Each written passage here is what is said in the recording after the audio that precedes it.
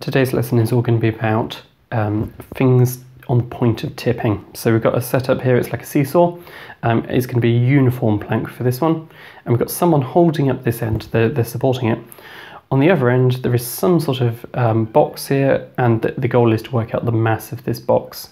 Now, given the distances of 2 meters and 1 meter, and the important bit here is it's on the point of tipping. So it's just about to go that way. It's like if this mass had any more mass in it, it would start to fall down, and so the whole thing would tip that way. Now, the important point here is if this is about to tip, then the amount that this person is having to hold up will get to 0. So imagine we increase this mass here, then the whole thing would tip, and this person would no longer be supporting up, and so we can treat the force as 0.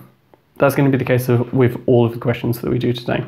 It's like this person doesn't really matter. If they were not holding it up at all, it would still be just in balance here. Now, we know what the mass of the plank is. We know that it's 5 kilograms. If we times that by 9.8, 5 times 9.8 equals 49. That's 49 newtons. And because it's a uniform plank, it would be coming down here in the center of mass. So that's 49 newtons. And we know that it's a distance here of 1.5 from this end.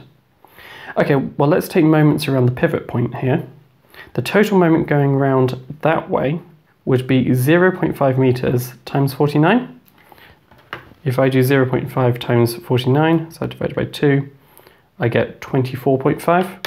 So we've got 24.5 Newton meters going around that way.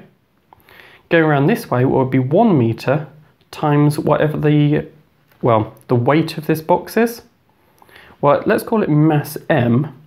The weight here would be mg, so m times 9.8. And timesing that by the 1 to get the moment, we know that the total moment would be mg, Newton meters, going around that way.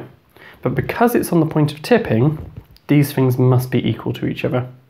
And so we get 24.5 equals mg, and so m equals 24.5 divided by g. So divided by 9.8, I get 2.5. And that's the mass in kilograms of that box. Okay?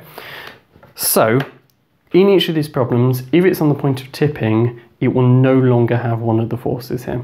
Now I'm going to give you a question. I'll set it up for you, and then I'll get you to pause the video once you've heard the explanation.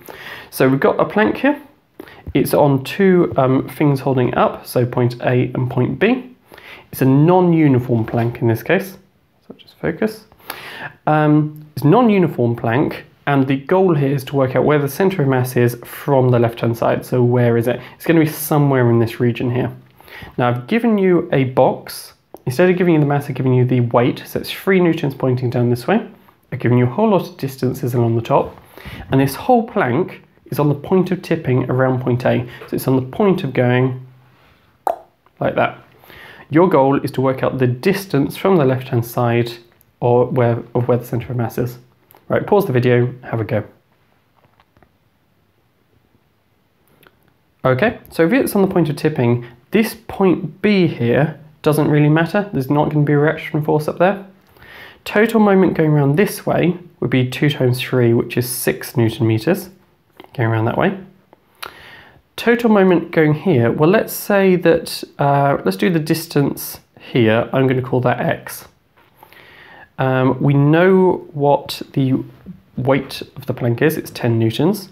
So the total moment here would be 10x Newton meters. And that's going around that way. But they must be balanced. And so 10x equals 6. And so x equals 6 over 10, or 0.6 meters. Now we're not quite done yet, because we wanted the distance from the left-hand side. But if we know that that's 2 meters, we know that that's 0.6, then this distance here would be 1.4 meters, and we're done. So the important thing here was, because it's just on the point of tipping, that this is no longer supplying any force up to it. And you can think of it a bit like it's in equilibrium. If we'd put a single bit of extra force going down here, like an extra weight on it, then it would have tipped.